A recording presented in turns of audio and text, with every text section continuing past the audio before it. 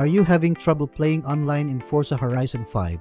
Here are some things to try if you're playing Forza Horizon 5 on PC and the multiplayer has suddenly stopped working.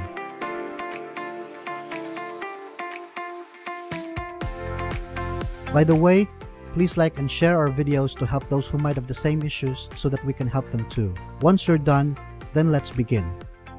First, restart the game. If you're having trouble with your console, try shutting down the game and starting it back up.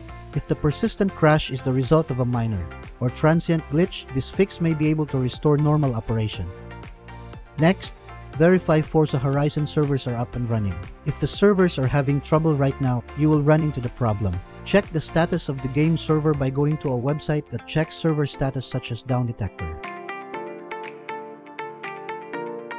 You can also go to the Forza Twitter support page for more information on what to do. Next, check for game updates. Patches for online multiplayer games like Forza Horizon 5 are consistently released. There are enhancements to performance and bug fixes with each new update. In addition, it appears that the issue at hand is the result of a glitch in the game. To fix the problem, simply update to the most recent version of the game. Next, install updates for the network drivers. Old or outdated network drivers are the root cause of many connectivity problems, including those that arise in multiplayer modes. The problem can be fixed by installing the most recent version of your system's network drivers. Here's what you must do to update. Press the Windows key on the keyboard. Type in Control Panel and select Control Panel.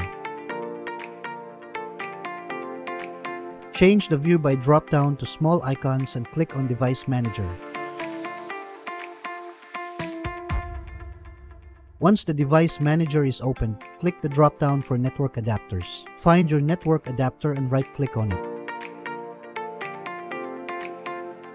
Select Update Driver. Select Search automatically for Graphics Driver. Next, update your Windows Firewall settings. Your ability to join other players in Horizon 5's online mode will be hindered if the game is blacklisted in Windows Firewall. You can fix this by whitelisting the game in the firewall options. Press the Windows key plus R on your keyboard to pull up the run prompt. Type in Control and press Enter. In the View By section, make sure that it says Category, then select System and Security.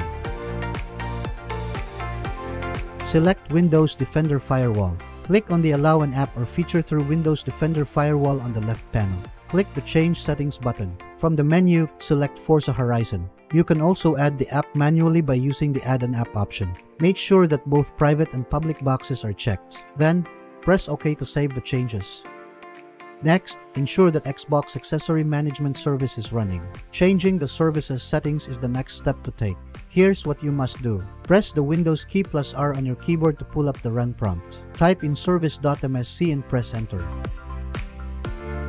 Find the Xbox Accessory Management Service properties. Right-click on Xbox Accessory Management Service and select the Properties option. Change the startup type to Automatic.